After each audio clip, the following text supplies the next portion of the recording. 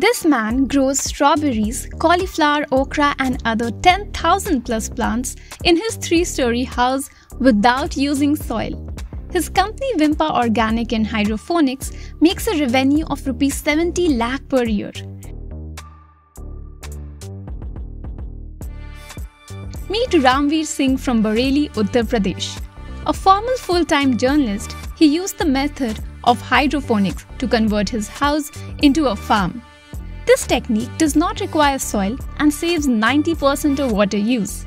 It also ensures less pest infestation. He set up the system in his balcony and open spaces using PVC pipes. It circulates water with the help of gravity. Around 16 nutrients like magnesium, phosphorus, nitrogen reach the plants through this water. Ramveer has also helped others install the system. He is happy and proud growing vegetables without soil and chemicals.